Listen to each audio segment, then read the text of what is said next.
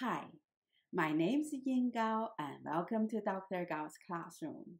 I'm a professional philosopher and I love classical Chinese poetry. I have been teaching and translating classical Chinese poetry for the last few years. I'd love to share my knowledge on the subject with you. Your enjoyment is my command. Today, I'm going to translate another poem in the form of 长相思, or Missing You Forever. I have translated and analyzed 3 poems in this form by the great Tang Dynasty poet Li Bu, and a poem by another Tang poet named Bai Ji. The form of 长相思 was formally established by the late Tang Dynasty. However, this form flourished during the Shān dynasty starting from the 10th century. Many great poets of the Shān dynasty composed poems in this form. Today, I'm going to translate one of the best-known poems in this form by a poet named Lin Bu. Do you know any poem in the form of 长相思? If you do, would you like me to talk about the poem? I would love to do that. Please let me know in the comment section down below. If you're new to my channel, please check out my other videos on classical Chinese poetry, philosophies, or medical literature. If you like the content of these videos, please click the like button and subscribe my channel. I also offer one-to-one online lessons on this subject. So if you would like to read original text with me, please contact me. Here's my email address. Now, let's see what we know about Lin Bu. Lin Bu was born in 967 AD. Only 7 years after the founding father of the great Shāng dynasty, Yíng, usurped the crown from the young emperor of Houzhou or later Zhou in 960. The later Zhou was one of the many kingdoms set up by the governor-generals after the great Tang dynasty collapsed in 907 AD. The later Zhou only lasted 9 years. At the time, the emperor Yíng was still fighting the remaining kingdoms and wars between different kingdoms brought huge loss to human lives. This is a violent and chaotic time. No wonder Lin Bu refused to take any office. Lin Bu traveled extensively along the Yangtze River and the Huai River when he was young, but settled by the West Lake located in today's Hangzhou after he turned 40. According to Shen Kuo's 梦溪笔谈, or the essays by the Dream Creek, Lin Bu retreated to Gushan or Mount Gu of Hangzhou. He raised 2 cranes. He often released the crane, and the crane would fly up to the blue clouds for a long time, and then Lin Bu would call them back. He also sailed in a small boat on the West Lake, visiting the various Buddhist temples there. If there were a visitor, his young servant would release one of the crane, and Lin Bu would return home once he saw the crane. Since cranes were regarded as immortal birds by the religious Daoist, and many of the Daoist immortals were depicted as riding a crane to rise to heaven, like in this picture, Lin Bu's little hut by Mount Gu became a Daoist retreat after he passed away and buried there. Lin Bu also planted a lot of cherry trees around his little hut and composed many poems praising the beauty and fragrance of cherry blossom.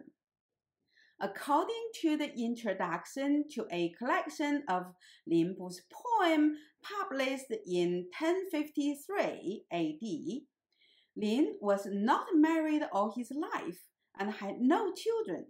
It was reported that he took the cherry tree as his wife and treated his crane like his own children, hence the phrase of 妻梅子鹤, or take a cherry tree as a wife and cranes as children, became a fixed phrase to praise a person who rejected the secular happiness of having a family to pursue a spiritual life of a Daoist hermit. It was really funny that nearly 200 years later, a scholar of the late Shāng dynasty named Lin Bu, known for his poetry during 1241 to 1252 AD, claimed that he was the son of Lin Bu. Then he realized that Lin Bu died more than 200 years ago, and then claimed that he was a descendant of Lin Bu. Furthermore, a Japanese family also claimed that they were Lin Bu's descendants, and their ancestor Lin Yíng migrated to Japan during the Yuan dynasty in the 14th century AD. This Japanese family was known in Japan for making delicious mantou or steamed biāns. This Japanese family got in touch with their distant kins in China and had a family reunion at Hangzhou in 1986. And they have been performing ancestor sacrifices to Lin Bu ever since then. What an amazing world! A professor from Beijing Jiaotong University named Fang Yu posted an article on the Chinese blog said xiāng, disputing these claims by digging out the historical records from the Shāng and Ming dynasties, and argued that Lin Bu simply had no children and did not adopt any son to continue his lineage. I'll post the link to Professor Fang's blog down below. I won't take this dispute about Lin Bu's lineage seriously. It was a common practice during Imperial China to claim oneself as a descendant of a famous historical figure to elevate one's social status. The most famous one is the claim made by the Tang royal family that they were the descendants of the legendary Laozi, the Daoist philosopher from 5th century BC. They even gave Laozi many titles, including 太上玄元皇帝, the ultimate mythical emperor. Even they acknowledge that Laozi is a mythical figure. Anyway, whether Lin Bu ever had children or not, he probably was in love during his early years of wandering around the Yangtze and Huai River. One of his best-known poems is a love poem in the popular form of 长相思, or Missing You Forever. After we read this poem, you would understand why I'm so sure that he was, at least once, deeply in love with someone. Now, let me read the poem in Chinese first. 吴山青，月山青，两岸青山相送迎，谁知离别情？君泪盈，妾泪盈。罗带同心结未成，江边潮已平。Now, let's look at the first part of the poem. 吴山青，月山青，两岸青山相送迎，谁知离别情？吴 refers to the state of Wu. San means mountain. Qīng means grain. Yue refers to the state of Yue. Shan means mountain again. Qīng means grain again. Wu and Yue refer to the regions used to be the state of Wu and Yue of the Zhou dynasty between the 12th century to the 5th century BC. Liǎng means two. An means bank. Qīng means grain. San means mountain. Xiāng means each other. Sòng means see off. yíng means great. Shuí means who. Zhi means understand. Li means separation. Qīng literally means feelings or emotions. Here it is quite clear that it refers to the sorrow the lovers felt about their pending separation. So David and I translate the term as sorrow. So the 4 lines are translated as: the mountains of Wu are green. The mountains of Yue are greener. These green mountains on each side of the river greet each other, and then see each other off. Who understands the sorrow of separation? 君泪盈，妾泪盈，罗带同心结未成，江边草已平。君 means you, 泪 means tear, 盈 means full of something. Here it refers to the eyes full of tears. So we translate the term with 泪 as tearful. 妾 is a self-reference here, so we translate it as I. 泪 means tear again, 盈 means full again. 罗 is a thin translucent silk. I have made a short video about the different kinds of silk. Here's the link if you would like to know about 罗. 带 means belt. 同心结 refers to lovers' knot.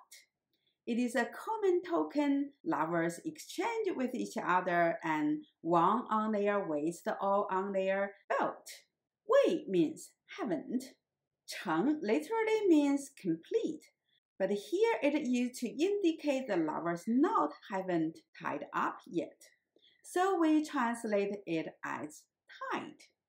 Jiāng means river. Biān means bank. Cháo means tide. Yi means already. Píng means level with something. Here it means the tide rises to the level of the bank, meaning it is time for the ship to sail off and for the man to leave.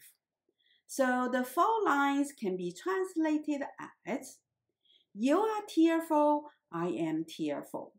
We haven't tied the knot in our silk belts, and the tide is already halfway up the river bank. This poem used an unusual way to tell the story. It starts with a man traveling down the Grand Canal across the ancient land of Wu and Yue, missing his love left behind. Then the poet goes back to a scene when the man was about to start his journey and bidding farewell from his love. The poet assumed the woman's voice telling the man that she would be waiting for him to come back. The tragedy is that the poet knew that the man is not going to come back.